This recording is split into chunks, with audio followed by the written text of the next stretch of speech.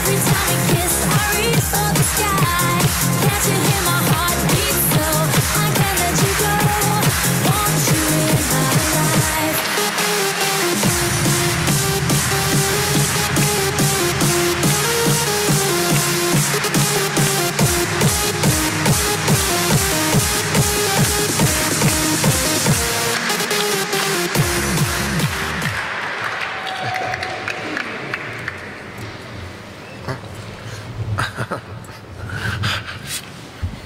Good morning.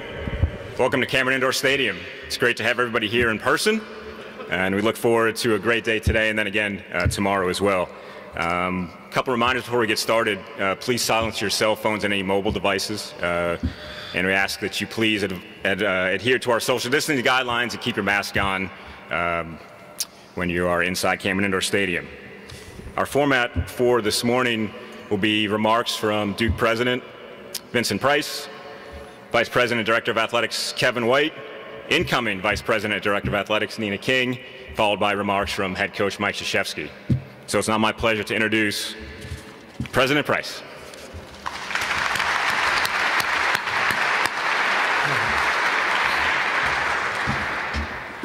Good morning. You know, on days like today, it can be difficult to come up with the right words to express what Mike Krzyzewski has meant to Duke University, to college basketball, to our community and to our country. So we let the numbers do the talking for us. 1,170 career wins, 5 national championships, 12 Final Fours, 15 ACC tournament and 12 ACC regular season titles, 6 gold medals for the U.S. national team, 37 All-Americans. The list goes on and on, many of them never to be matched, now or in the future, except actually by Mike, who will give us one more season of Blue Devil basketball. Well said.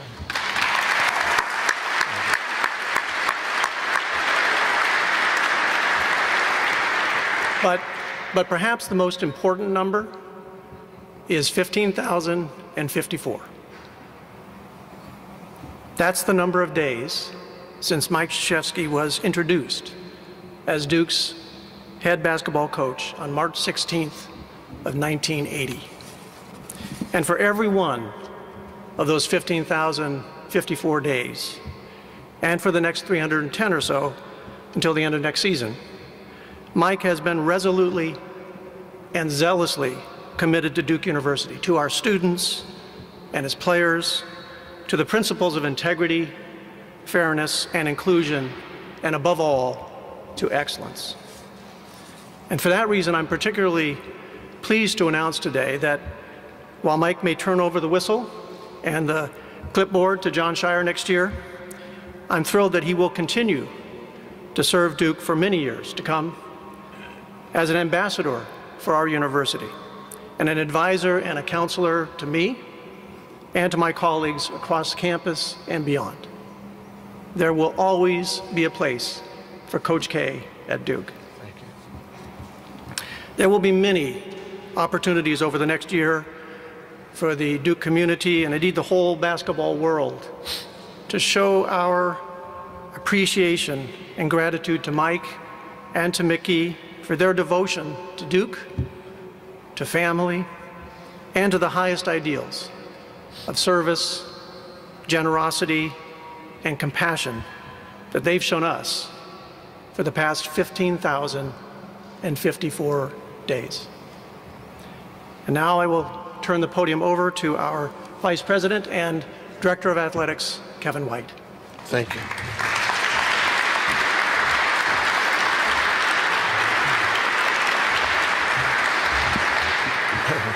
Good morning, everybody. I will be intentionally brief.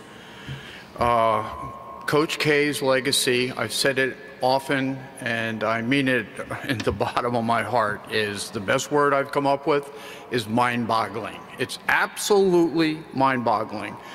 A comparable run will never reoccur. You know, we throw around this GOAT, greatest of all time. For me, it seems a little thin today. Actually seems inadequate in this particular instance. But Mike, you are the GOAT. You are absolutely the GOAT. Beyond the banners, hardware, titles, awards, honors, both domestically and globally, Mike's greatest gift, in my opinion, has been his unabashed love and utter commitment to his players. Mike has been an esteemed professor, major professor, let me say, at Duke for some 41 years, wherein his curriculum has been constructed around endless life lessons and service, to be sure. Amazing, amazing life lessons and service. There are no words to account for what will be 42 magical years. It's well beyond anyone's imagination to come up with the appropriate words, as President Price had already indicated. But Mike's tenure can only be described as the best ever in the history of sport by any measure. Given that, heartfelt congratulations to Coach K, Mickey, your beautiful family, and perhaps I might now refer to this group here, which is, they're all here as Team Krzyzewski, and it's so great to have you all back in Cameron Indoor Stadium. Let me pivot to the 2021-2022 season for just a second. Mike will have an amazing team, with which our iconic coach, in my view, will make his final very deep run. That's my prediction. We've got a great year ahead of us. I'm going to hold my comments regarding John until tomorrow. However, I'm extremely excited, if not absolutely euphoric, about future prospects. Finally, you heard from President Price. He is indeed a spectacular leader of all things Duke. And the Duke community already knows Nina King, incoming VP AD. It has been an honor for me to be part of this transition with our brilliant leader and my successor, who never, ever flinches, and that would be Nina. More tomorrow relative to John. Again, huge congratulations, Coach, on all fronts. An amazing tenure, just amazing.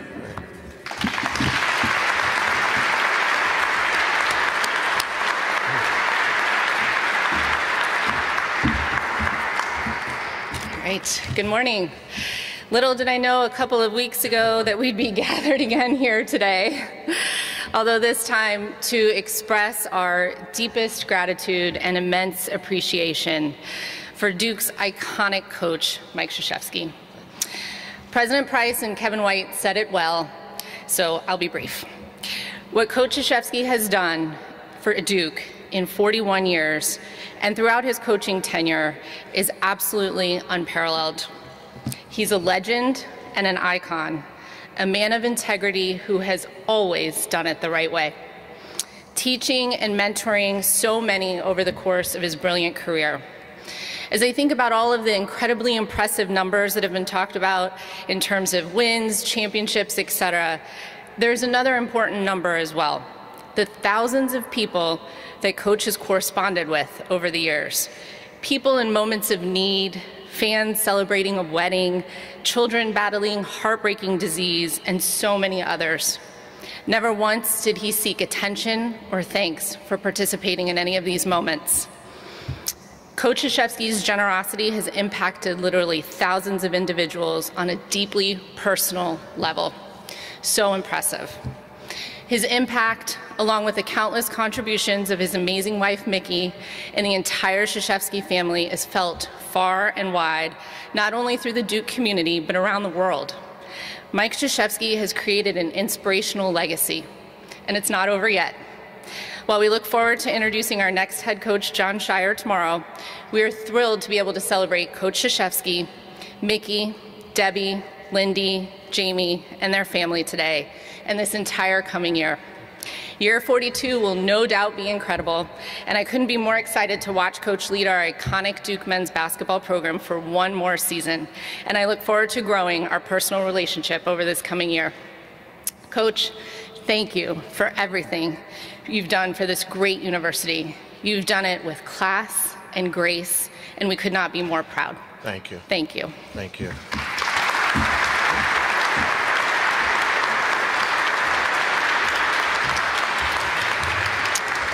Nina, Kevin, President Price, thank you very much. Before we get into Coach K's remarks, the reminder for the gathered media here, we will take questions after Coach K's remarks.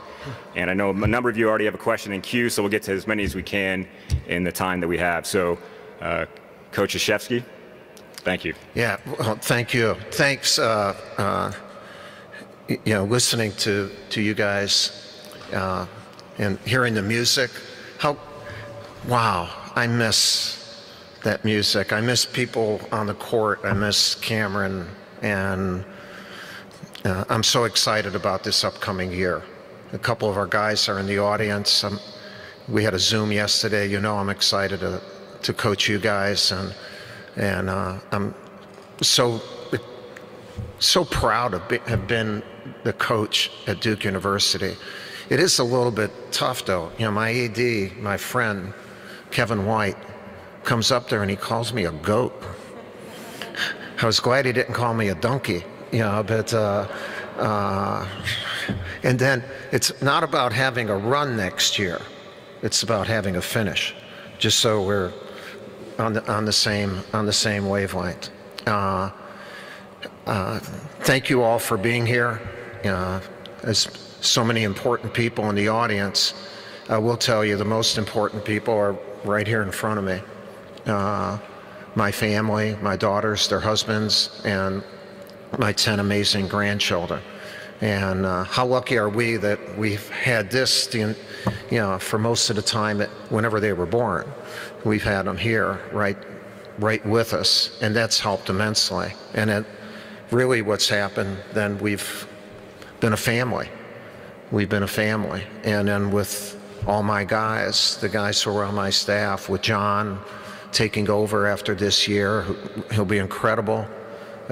Chris, Nolan, all my former players who've come back to help coach, and it's been a family atmosphere.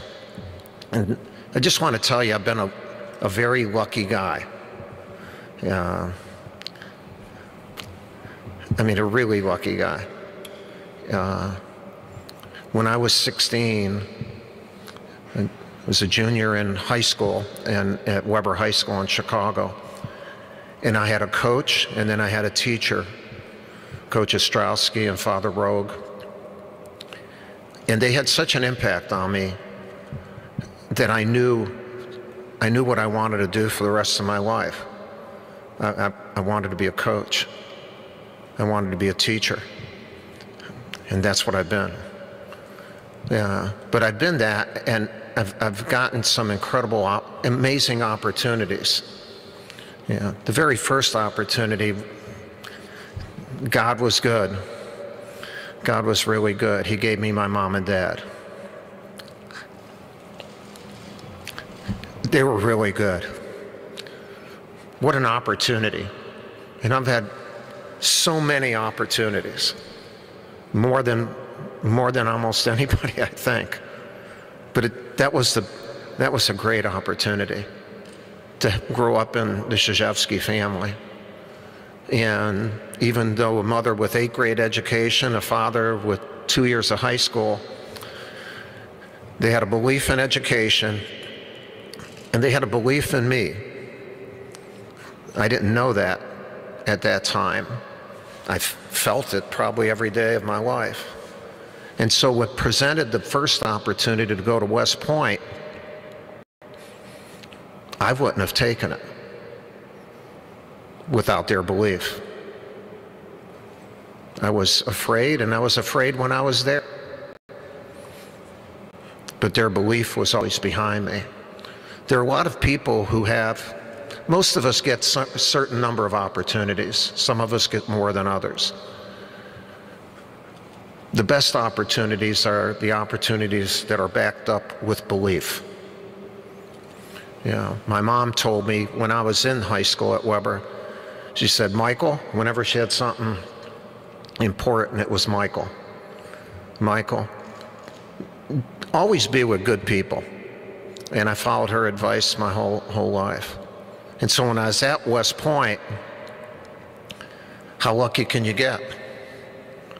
I'm at the greatest leadership school in the world, the greatest character building school in the world, and I'm playing for one of the greatest coaches of all time in Bob Knight.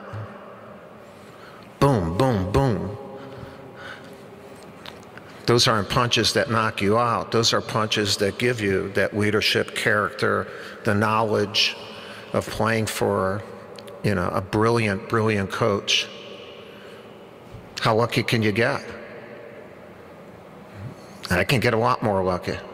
I get to serve in the Army, and after I do my service, and Coach Knight gives me an opportunity to go to Indiana and go to graduate school. I'm there for 1 year. They have one of the greatest teams of all time. I learned there. And then at 28, you think Shire's young. He's 33. I was 28.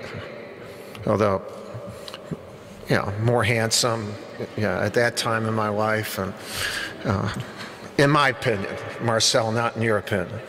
All right. And the people at West Point believed in me. I got that opportunity, and as a result, we turned around a 7-44 program into a 73-59 program. And then you get lucky again. Yeah, interview for the Duke job, and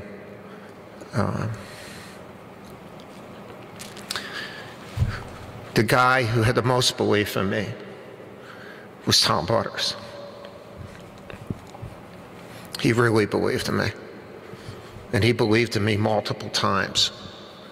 And he gave me this opportunity, and after 3 years, most people wanted that opportunity to go to someone else. I guess that's a nice way of saying they wanted to get rid of me. But not the guy who believed in me. Not the guy who believed in me. My opportunities were followed with belief. The best. The very best. And we started all of this. All of this. And then in the mid-90s, I got extremely sick, physically, emotionally, mentally, and was going to get out of coaching. He believed in me again. But there was another guy who believed in me. His name was Keith Brody. He was my second president, and I've had great presidents. Keith Brody was, in my 41 years here, was the best person I've ever known. And during that time of presidency, he believed in me. He should. We won a couple championships and all that. But he believed in me in one of my darkest hours. For those months of rehabbing and getting better, he believed in me every day. Another opportunity. Wouldn't have taken advantage of it without belief. Strong belief. Throughout the years, it was a little bit easier to believe in me.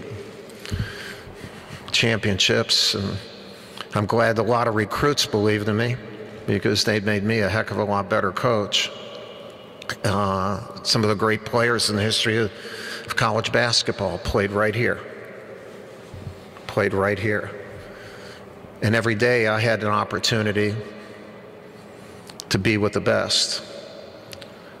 And I found that relationship I had with the reverse of the relationship I had with Coach Ostrowski and Father Rogue. Now they believed in me. Wow. What a life. I then get an opportunity to coach the United States team. 11 years. Jerry Colangelo, he said, I want you, you're a college coach, and I want you to coach the national team. Yeah, I jumped at it. And in our first competition, we lost. We didn't know what we were doing yet. And Greece beat us in the World Championships in Tokyo in 2006. The worst day of my life in coaching. The worst day. I wanted to end it. That's it. And I went up to Jerry and I said, I'm sorry. And he said, we'll get this done. I believe in you. In your darkest hours and that, it's not just about opportunity, man. It's about someone believing in you. 77 games later, 3 Olympic gold medals, 2 world championships. That belief turned into this. And so, for me, the opportunity to coach here at one of the great institutions in the world and be around not good people, but great people has made me, Mickey, my family, so much better. You might ask, why are you doing this right now? Look, this is not about health. Mickey and I, whether we look like she does, whether I look healthy, I am. It's not about COVID or saying, boy, that year was so bad, it's not about that. It's certainly not about what's going on with college basketball, where, boy, the game's changing. All right, I've been in it for 46 years. You mean the game's never changed? You know, in the progression of the game, we have always had to adapt to the changes in culture, the changes in rules, the changes in the world. We're going through one right now. That's not the reason. Those aren't the reasons. Those would be bad reasons, especially the health one. You know, the reason we're doing this is because Mickey and I have decided the journey's going to be over in a year. And we're going to go after it as hard as we possibly can. And then we'll be a part of Duke's continuing journey, like President Price said, for as long as we're around. For as long as we're around. The last thing I will say before answering any questions, if you have any, is the biggest opportunity I've had in my life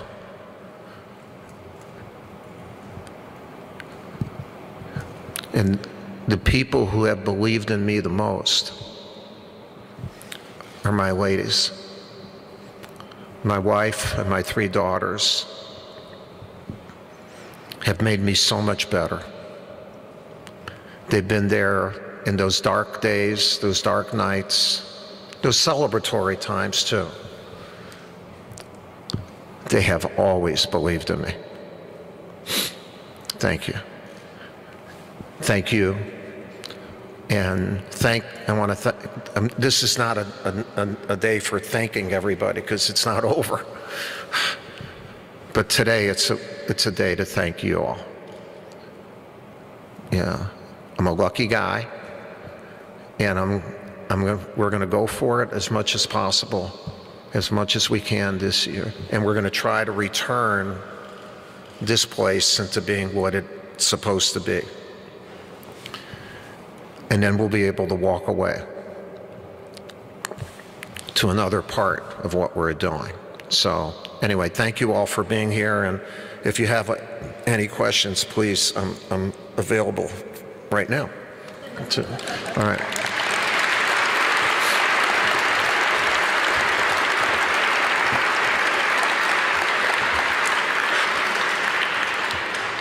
Thank you, Coach. We have questions in queue, as like I said. What we'll do is I'll call on 2 people each time. If you would use the microphones that are closest to you at the front of the room. When you come up to the mic, you may take your mask off to ask Coach a question. And when you please ask your question, please identify yourself with name and affiliation. We'll start first at this front mic here, CL Brown, and then followed by Aaron Beard.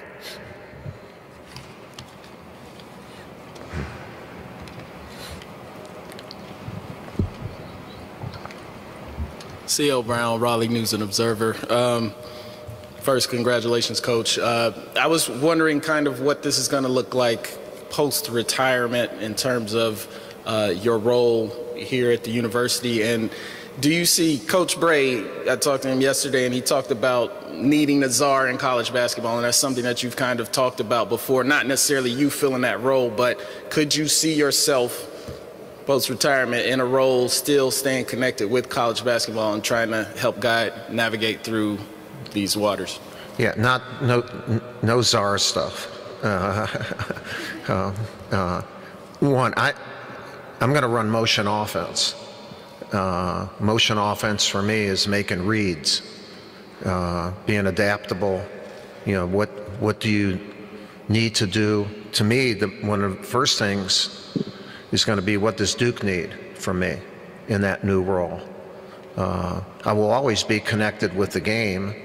Actually, I'm supposed to be on an ad hoc committee conference call today, right now. So don't worry, we're okay. I told them I wasn't going to be there. That we've met for the last 7 months every week with some of the top coaches. Craig Robinson, head of the executive director of the NABC, Dan Gavitt, a lot of NCAA people, and trying to figure out the game. And there's a lot that needs to be figured out. I'll give you one quick example. Just before coming on, we've worked for a long time, a few months, on trying to get, in the summer you can work with Joey and Wendell, Keenan, Michael. You can work with them 8 hours a week for strength training and agilities and 4 around the court. We try to get something, the ACC has sponsored it, to get 4 more hours. A number of the coaches have never even met most of their team. And I think would you guys like if we could work with you a little bit longer? Yeah. So we got a unanimous vote from all the kids who played in the ACC to add 4 more. It went to another committee, they knocked it to 2, and I just found out before this that they didn't approve it. So somebody needs help, you know, and hopefully they didn't see it as an opportunity to improve. And they didn't hear from people who believed in the kids playing the game that this would be good for their improvement. If I could help in that change, I would love to help in it. Sorry but anyway, it just happened, and I still get very upset about those things, even though I'm not gonna, I care about the game. The game, we've lived the game. And we need to take care of the game. So, enough pontificating about that. Thank you. Aaron. Hey, Aaron Beard with the AP. Hi, Aaron. You're very much a live in the moment, worry about the challenge in front of you type of person. So I'm curious, have you even contemplated what the next year is going to be like? Coaching in this, the emotions for you, while still staying focused on the task at hand? No, I'm really focused actually with the, totally, right guys? Like, we've been planning, we're getting ready to go. Our freshmen come in Saturday and Sunday. They get going in summer school. So I'm in a deep dive with them, and whatever happens, we'll react to it. The things, I'm not going to be anticipatory about any events or anything like that. I want to coach my team. I want to give them 100%. Because of this, I won't be on the road recruiting like I would normally, so I can spend even more time with them. And I want this to be as good a basketball team as we've had in my 46 years. And that's the main thing I'm going to focus on. And anything else, let's react to it. Will you guys react to it? Yeah. So, all right. Next two questions, Brendan Marks and Shane Smith.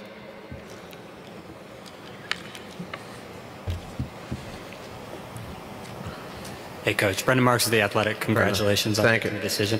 I'm just sort of wondering, as much as you are willing to express, what was the time like for you and for Mickey and the rest of your family in arriving at this point? What were those conversations like? What were the emotions in trying to arrive at this decision? Well, you know, Mickey and I are in our 70s, so it's not like it's the first time we talked about it. That doesn't mean, you know, what level of seriousness, you know, but we've talked about this for a few years, even with we always talk to our daughters about it. We have a family meeting, and where's it at? And you address it. And so we've looked at this for a couple of years, but not like to make that decision. You know, and after COVID, after this season, this was the hardest season, the hardest year for a lot of people. So, you didn't want to make a knee-jerk reaction for that, and we didn't. So we met, 6-8 weeks ago. Well, first of all, Mickey and I got away and we talked about it. And we came to the agreement that we really wanted to coach this year, but that this would be the last year. And then we met with our family, with our daughters. I met with my guys, John, Nolan, and Chris, and talked to a couple people about that. And you know, Brendan, when you make that decision, there's an implementation. How do you implement it? And the decision then was made, and I talked to President Price and Kevin, and now how do you do this? And I really believe the way we're doing it is terrific. You know, I'm 100% happy, sure, and whatever, that what we're doing is the only thing really you could do. And I appreciate everyone's cooperation in the university making the decision of how we should go forward. And you know, we've worked as a team the entire time I've been here, and working as a team and developing this plan, it makes us a better team. It makes us an even better team, you know, than that.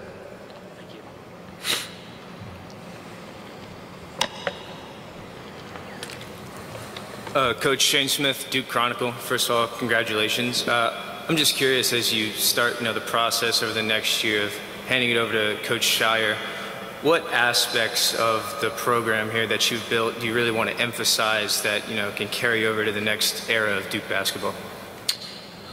Well, I'm not going to change what I do this year, and neither of those guys, my staff. We're going to go after it like we normally go after it. That'll be the 9th year that John's here. So Nolan, Chris, they've played, they've been here. They understand the core values and everything that we do, and then John will be able to put his own personal stuff on it. He's not gonna, what did Coach K do or whatever. They don't do that now. I don't have complete control over my practices now. I'm saying, I thought we were supposed to do this. Well, we think, Coach, this would be better. I'm kidding a little bit about that, but not completely. I've listened to them all the time. So we're just going to keep doing that. And and then try to maintain the level of excellence and the pursuit of excellence that our program has done over not just the 4 decades I've been here, but we've had a great tradition here that started with, especially with Coach Bubas. Okay. The next 2 questions, Jake Piazza and then Bridget Condon.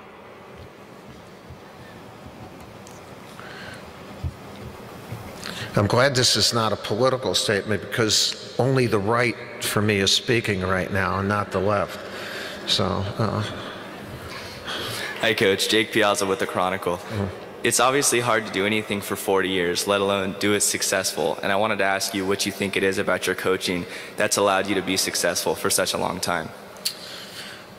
Well, I've loved what I do. I think if you work at what you love, it's not work. You know, like, I've never looked at it like, man, I got a bad job. I got a great job. And I think about it every day, all the time. And, but I haven't tried to, for me, it's fresh every year, because I try to adapt what we do to the people that we have. The level of improvement of the players coming back and the level of talent of the people that are coming in. Take a look at them during the summer and say, okay, I think this is the best thing based on what we would do as a staff. It keeps it incredibly interesting. And so we've played a number of different styles. Sometimes, most of the time that's worked pretty well. Sometimes it doesn't, and then you adapt during the season and try to change it. So you're not doing the same, it's not an assembly line. And we've done it even more with the last decade, what's happened in college basketball with early entries and people leaving, the amount of mobility that is there for a player right now in the last decade, and it's increased even more, which lends itself even, I think, more to do it this way. Yeah, but that's what I've enjoyed. I did that with the U.S. team too, and it's, done okay. It's done okay. All right, all right.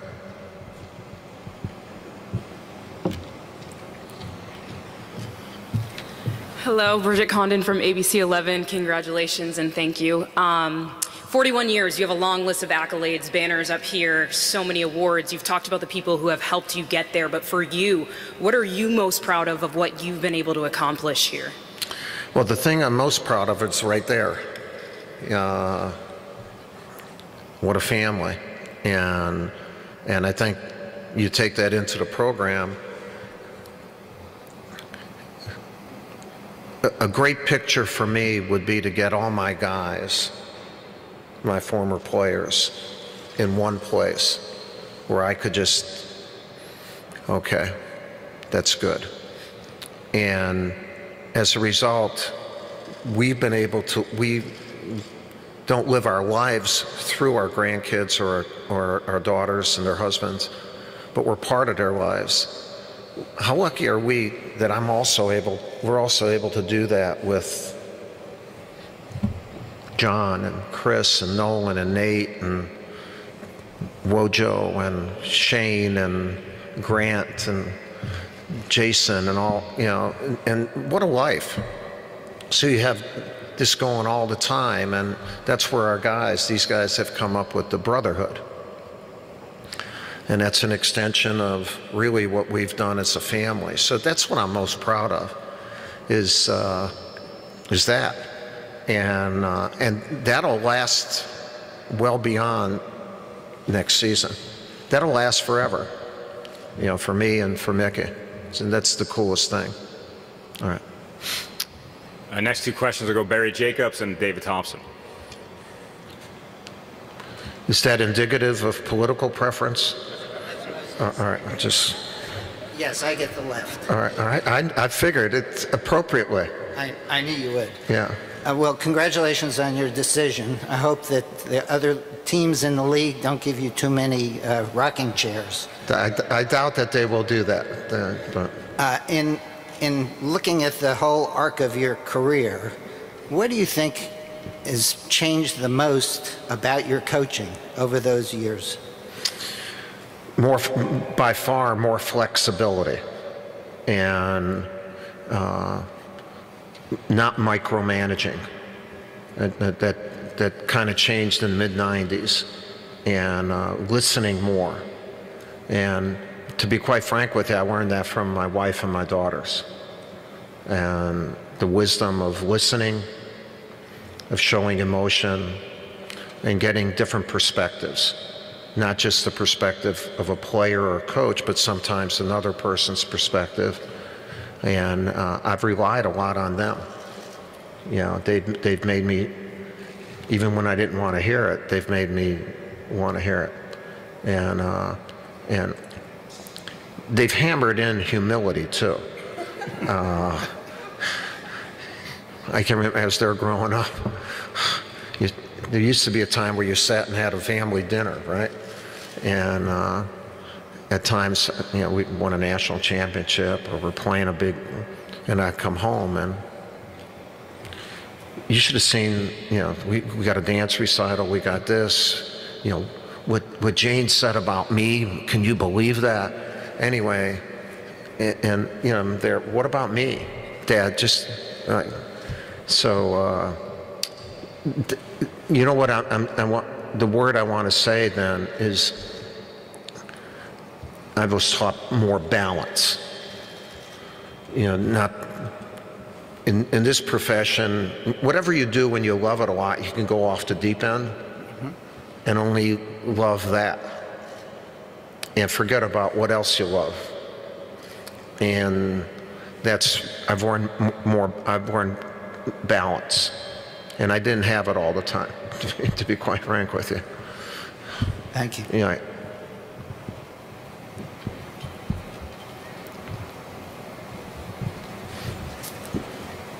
Hey, Coach. David Thompson from the USA Today Network. Nice to finally meet you in person. Thank you. You talked so much today about the people who believed in you and how much that meant to you. So I am curious why you believe in John and why you feel like he's the right guy for it to... Well, you can look at the 2010 national championship. I mean, you know, I believed in he and Nolan running our team. And, you know, like with John, and any of the guys who work for me, they were my former captains. And they all had great resumes. And I tell all of them, when you come on, I only want you here if you want to be a head coach. And then what I've learned is to give them all these responsibilities where they don't have different things. They do everything. John's done everything. You know, and in the last few years, we've taken it up to another level. He's one of the smartest coaches in the country, to be quite frank with you. Nobody knows that as well as I know it. And Chris and Nolan know it. The players know it. And so it's ironic. He's 33, I was 33 when I was here. Yeah. My main wish for him is not to replicate my first 3 years. That would be, that wouldn't be good. Although Nina, maybe it would be a time for great belief at that time. Yeah, so, all right. Sarah Kruger and Jim Sumner.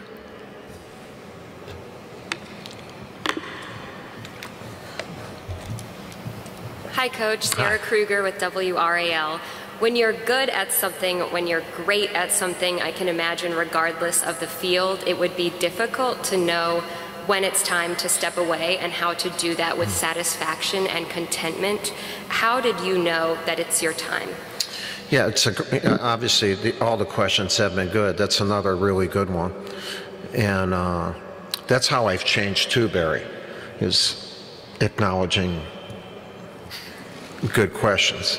I've done that a lot better than in my younger days.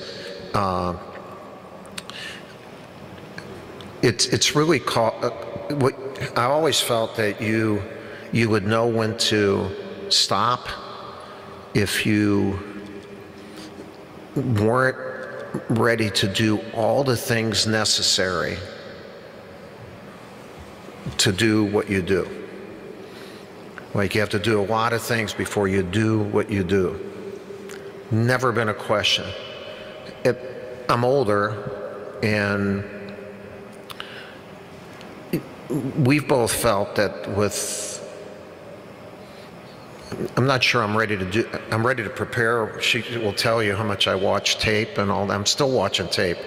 I'm watching tape of some pro teams now and to figure out. But I want to use some of the things that I had to prepare for that time with them. I want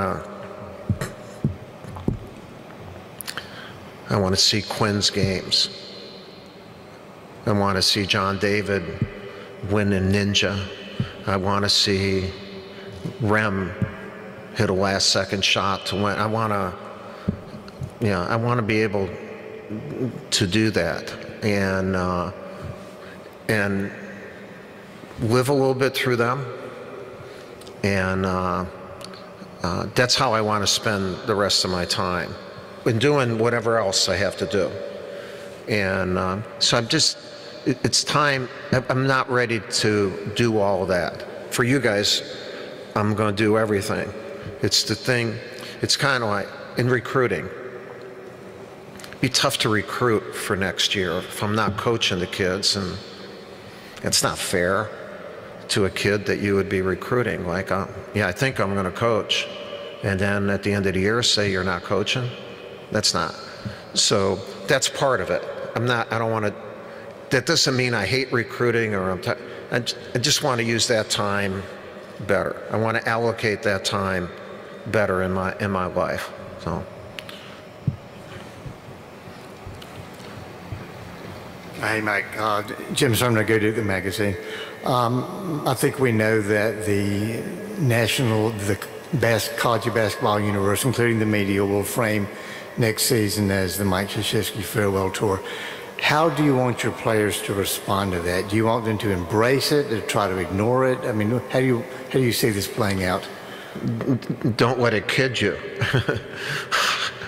You know, if anyone says, you know, thank you and whatever, once they throw the ball up, they want to beat us even more because it's the last time, right? Come on. As a competitor, I know that. It's my last time to beat your butt, you know? And so, yeah, all that, and then once we start the game, boom, let's go. So just don't let it, you know, let it distract you. Now, here at Duke, let's make it so loud in here and so crazy and whatever. Let's enjoy. Let's enjoy. And there's nothing sad about this. This is not sad. I'm happy. I'm excited. Whatever. And then whenever we do this in the spring, I'm sure there'll be some sadness and that ending, that it's not just the preparation now, it's actually the doing that I'm giving up. But I'll be ready for that. And I'll be ready to see how these guys continue and be there to help them in whatever way I can. So, yeah, thanks. All right. Jonas Pope and Mike Toper. You're good, Jonas. Mike?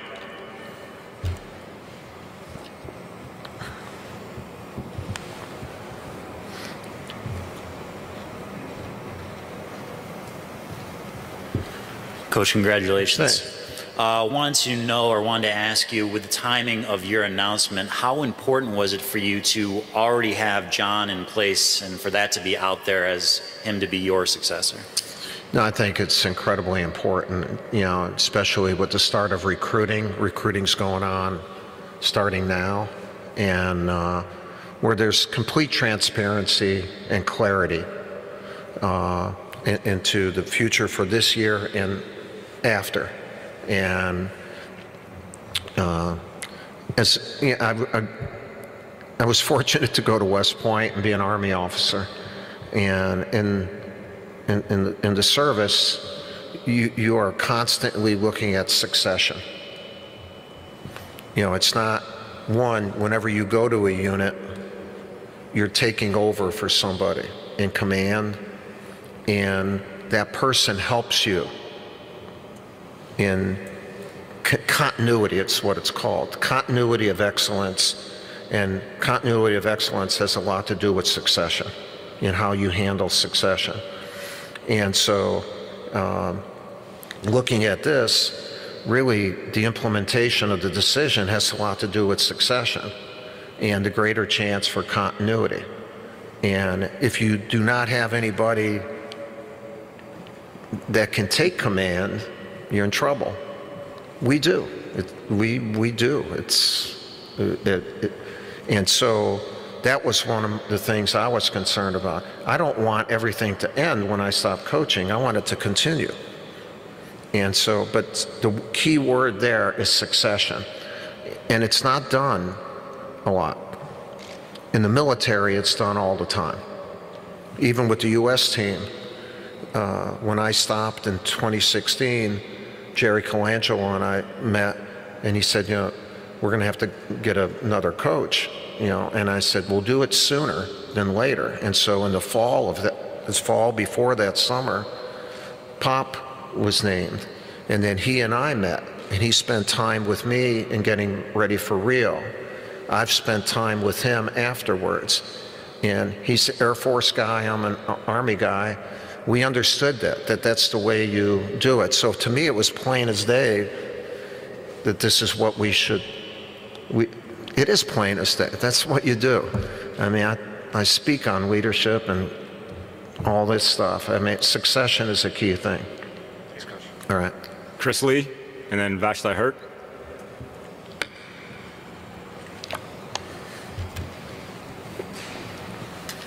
Hi, Coach. Congratulations. Chris Lee from WRAL. I wanted to ask you, I know that your age difference between you and Bobby Knight are a little bit closer. What about your relationship with Bobby Knight? Remind you of your relationship with John Shire, and how did you want to improve upon that mentorship that you got from Bobby Knight to make sure that John is ready for what he's about to take on? Well, Coach Knight, I learned a lot from Coach Knight, and he gave me a couple big-time opportunities. But I was never his full-time assistant. You know, I was never his associate head coach. You know, I was his point guard. John was my point guard. I didn't win a national championship. He did. Although knowing you were point guard at times too. And then I was just a graduate assistant for him for 1 year. You know, with John, there was a great continuity. Even after he graduated, it wasn't too long before he was back here. So the relationship didn't even have that much of a separation. So it was just a longer period of time, much more responsibility. And for me and John and these guys, Chris and Nolan, it's not mentorship, it's partnership. You know, we're on the same team. You know, I don't want you guys to call me your mentor. You know, I want you to call me your coach and your friend, and that's what we've developed. I mean, look, I'll go to war with those three guys, and I'd follow John. I'd follow him into any battle. And so, but I've had a longer time to develop that. And so that's where we would be. Okay. Hi, Coach. Vashti Hurt with Carolina. Sorry, that was quick. See, now, it took a lady for you all to understand how to cut time here. Congratulations again. We know your relationship with Bob Knight, and as you look at your own coaching tree, what role does that play in your legacy and the legacy that you're leaving as a coach? Well, I'll let someone else determine that. You know, for me, I'm just proud of not just guys who have become coaches, but guys who've become great pros, but not just in basketball. You know, you know, what they're, you know, a lot of guys, you see what Tatum's doing, you still see what Grant Hill and all those guys are doing, but it's the other guys who are in business, you know, right? So I just take a lot of pride in the fact that, you know, I've been lucky that part of becoming a really outstanding player, use that word balance, is for a player to understand balance. And so they should not only become better players, they should become better people here. They should understand the value of academics. And so, again, I've been really lucky. For 41 years, I have Duke helping teach this. They're around, every kid here is talented. When they don't play here and they're out there, wherever they walk, they're next to somebody who has talent. They're next to every gender, every race, every religion, every nationality. You know, they're exposed to inclusion, they're exposed to diversity, they're exposed to talent. And that's helped me keep that balance.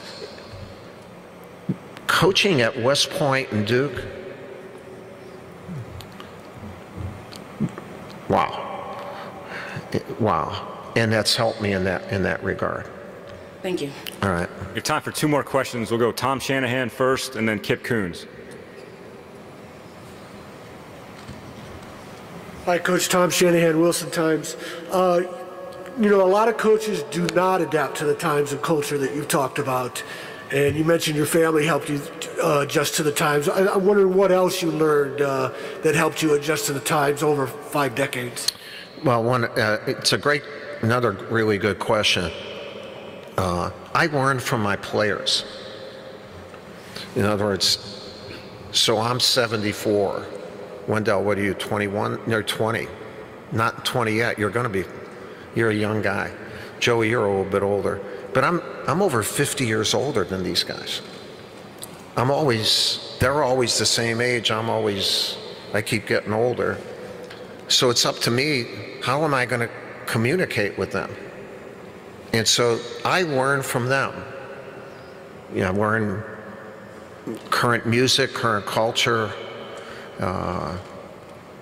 some phrases. I gotta keep my shoe game up. You know, some of my Nike stuff's got to be a little bit tighter than my body would probably want, and as a result, they see me listening to them or trying to be them, joking. Humor has been a big thing, goofing around, and that's helped me adjust. That's helped me adapt. And I've said this to many times. For me, I've adapted to how I communicate and then how we play. But I do not adapt with the values of our program that we teach them. You just have to teach them where they would receive them. But then I have to be able for them to listen, yeah, to understand.